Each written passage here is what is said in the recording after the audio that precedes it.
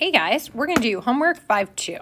Okay, so we found centers two ways. We either found the circumcenter or we found the incenter, right? And we did this by either doing perpendicular bisectors or angle bisectors. So now let's take a look at the homework problems. So here's our homework problems. We've got to do question 15, 18 through 20, and 24 through 27. So let's take a look. All right, so I've highlighted these. Question number 15 says perpendicular bisectors. Okay, so perpendicular bisectors create circumcenters. And we found out today that that means the circle would go on the outside. So if this is the circumcenter, then this circle would go on this outside and would touch, and do a wonderful job at that, it would touch J, K, and L. Yeah, on the outside. So it's saying the perpendicular bisectors of triangle JKL are PT. All right, so this is perpendicular bisector, and it cut JL in half. R was the midpoint of LK, and this is the perpendicular bisector, right? So each of those are the perpendicular bisectors. And it says, name the three isosceles triangles.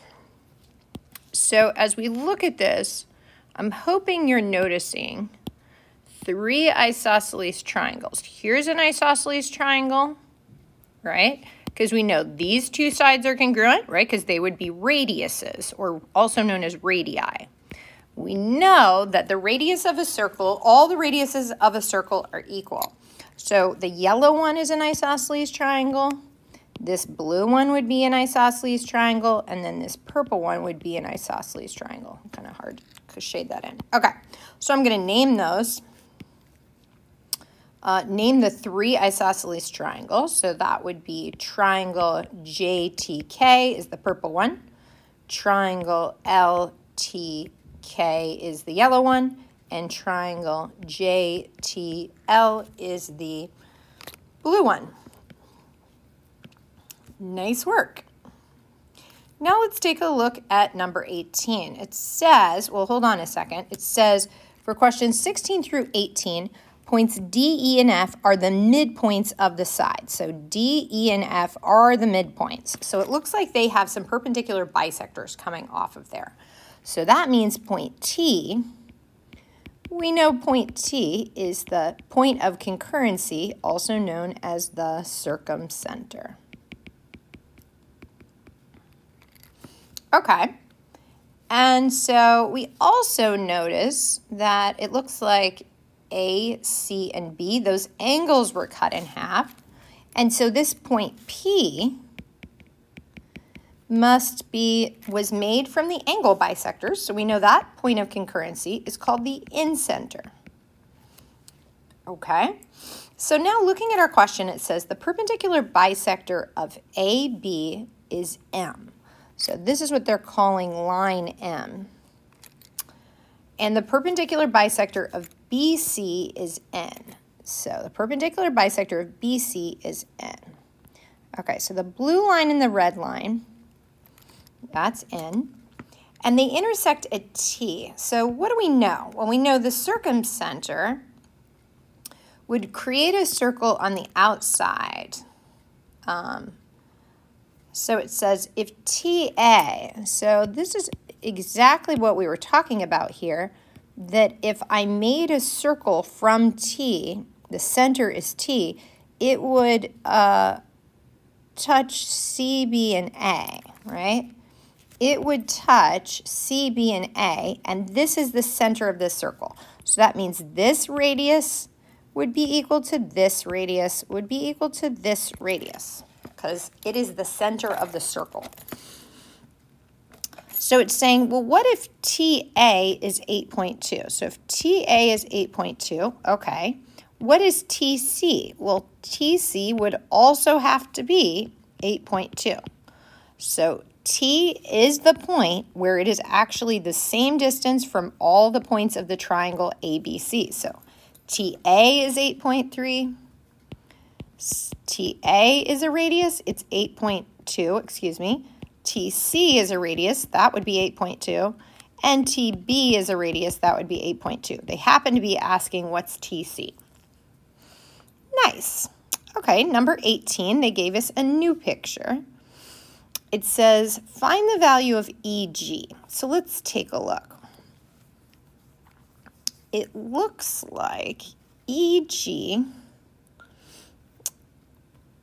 G is the intersection of this angle bisector and this angle bisector. So G would be the, point G is the point of concurrency in center, right? So that means a circle could fit inside. So a circle would fit inside, meaning that this distance, 9, would be equal to this distance, 9, and this distance, 9. Each of those would be 9 because they're all radiuses of a circle that fits inside the circle from the in-center. So EG is one of those, so EG would be 9. Now let's take a look at GF. Well, the same thing. GF would also be 9. All right. So we did 15 and 18 through 20. So they also wanted us to do 24 to 27. So let's take a look. 24 states, what is the area of the patio not covered by the sunshade? Okay, round to the nearest tenth, explain how you found your answer. Okay, so the area of the patio, oh, we got it. This is an elaborate question here. So this is my patio, right? And so it definitely looks like the sunshade is not covering the whole patio. So I think here in my planning stage, I need to start with my whole patio. What is the area of my whole patio? And then I want to take away this area, the area of my sunshade.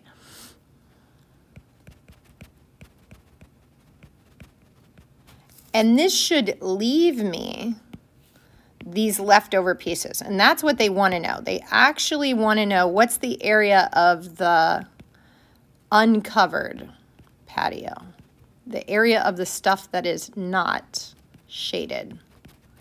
Okay, so here's my kind of generic or general formula. And let's break this into pieces. So the whole area of a circle, well, if I Google that, the area of a circle is pi r squared. Okay. So if I look at this, I need to know this distance.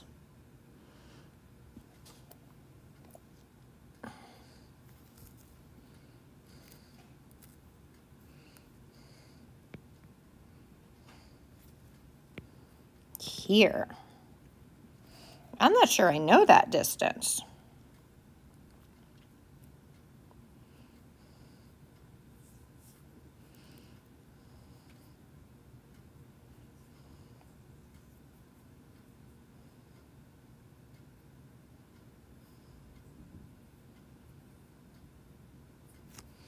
Just doing a little thinking here. I need this distance to find the area. Well, let's see if we can find the area of our sunshade. So if I think about the area of my sunshade, it would be base times the area of just a triangle, right? And it is a triangle. The area of a triangle is 1/2 base times altitude. Okay, so here's my altitude and here's my base. Let's see if I have either one of these. It looks like I have that, so that part I'm good. So this is my altitude. My altitude is 2.5. My base is 2.7 and another 2.7. Okay, so I can find the area of my sunshade. It's like, I guess this whole base would be those added together, so 5.4. So the area of the sunshade is the area of a triangle, and so that it would be 1/2 times 5.4 times 2.5. Okay, so let's find the area of our sunshade.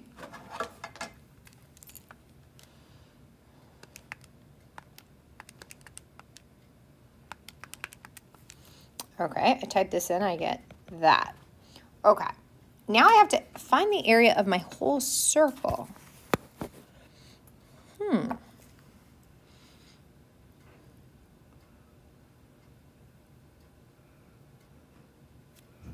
I'm not sure. I think maybe at this point I could just perhaps use this distance as my circle. But that seems a little off. So maybe I'm missing something here, but okay. So the area of my circle, I need a radius, right? So I could also do this by approximating. Maybe another one of my students will figure this out. Okay, so I need this distance. And it looks like this distance is oh, maybe I can get that from right here. Yeah, this distance is 2.4.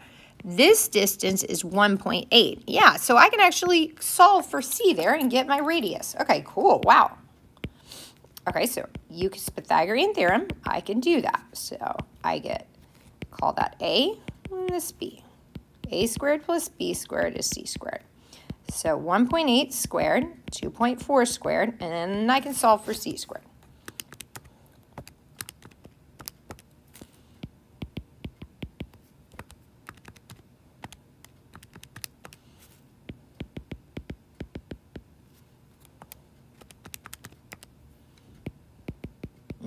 That's interesting. So if I get the square root, I get 3. Okay, so that's 3. So my radius is 3, so that's fine. So pi 3 squared. So that'd be 9 times pi, or 9 times 3.14.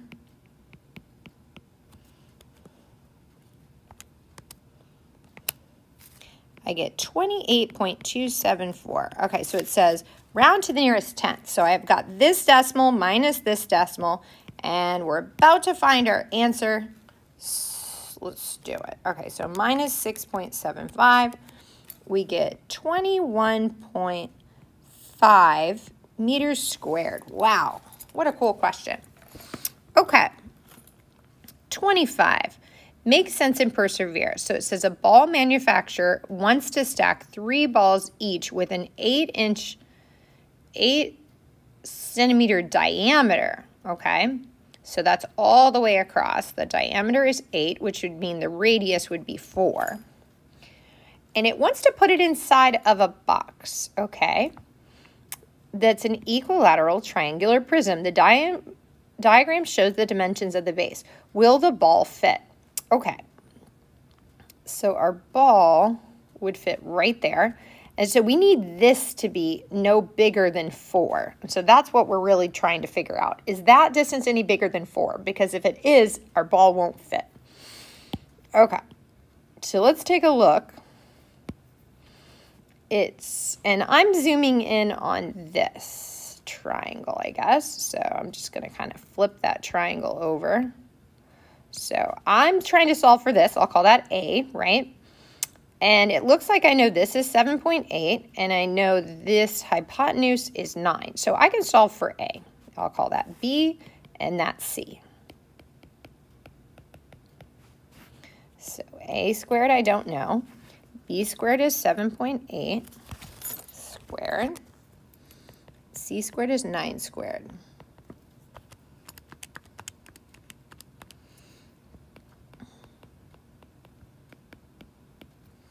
Okay, looking pretty good so far.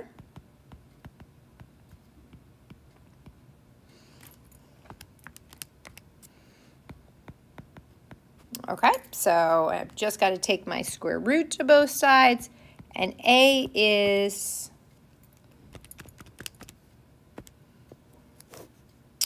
so 4.8, 4.9. So my answer is no. Ball won't fit because 4.49 is greater than 4, and that wait a minute. If it's greater than 4, maybe, no, I changed my mind here. If the box is 4.4, then it would fit. So if I think about it, and I think about my ball again, my ball is only 4.4. It is 4, leaving me an extra 0.49. Yes, it will fit. I have 0.49 of extra space. Cool. Okay, last two. ABC is, so in a triangle ABC, AB has a midpoint M, and L is the perpendicular bisector. Okay, so let's just trace a corner. That's my perpendicular bisector, L. Call that L. The perpendicular bisector of AB, and the angle bisector of AC.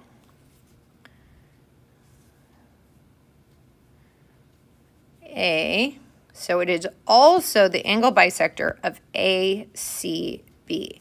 Interesting. So I've kind of shown you in my picture that my picture is not meeting the description. So how could I draw this a little bit more accurately? I'm actually thinking this must be an isosceles triangle.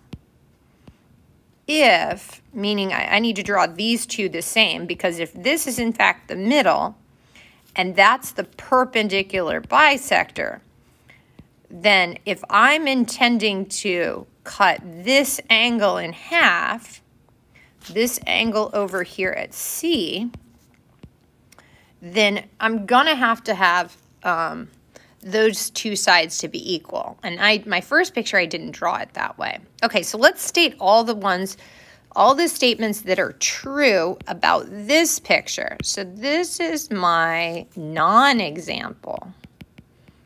This is my example. Okay, so in the second picture, is it true that the radius of the inscribed circle ABC is AM? The radius of the inscribed circle. So let's put a circle inside. The radius would not be AM. No. Would AC be equal to CB? AC would be equal to CB. Yeah, that's what I was saying. Yes, this is an isosceles triangle. Would both the circumcenter and the incenter be on L? Yeah, because it's isosceles.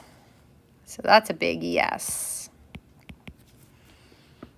Would the circumcenter be inside? Yes, I think the circumcenter would also be inside. As we look at this triangle, the circumcenter would be inside. However, couldn't I also make an obtuse triangle? And so we know if it's an obtuse triangle, this perpendicular bisector,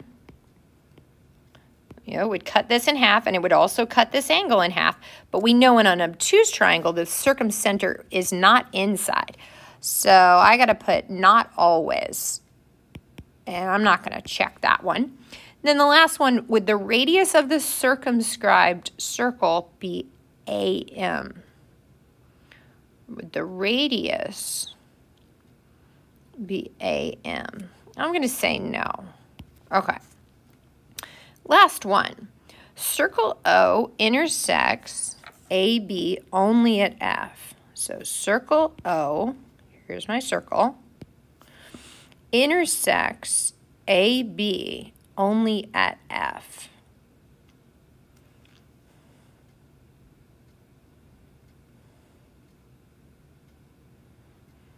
All right. BC only at G.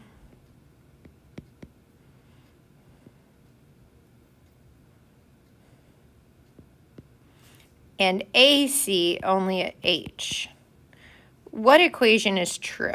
So what they're saying is there's F. Well, side AB must be out here somewhere. Make sense? And then here's G. BC must be somewhere out here.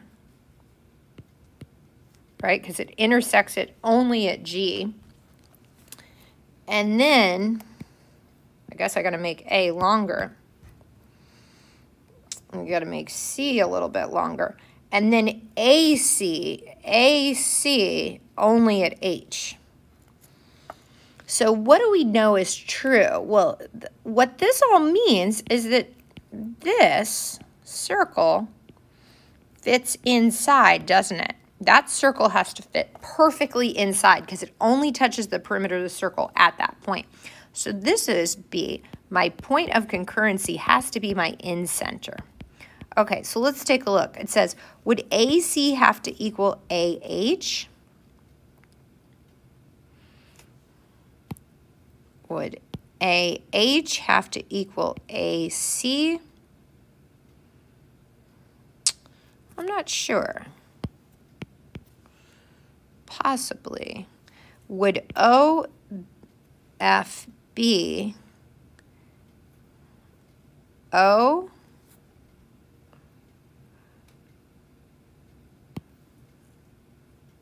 this is circle O, so OFB have to be 90? Yes. Would OB have to be equal to OC? Would OB have to be equal to OC? Well, no, my picture looks fine and those aren't equal. Would OF have to equal OC? No, those are different distances, but I drew a picture that met this requirement.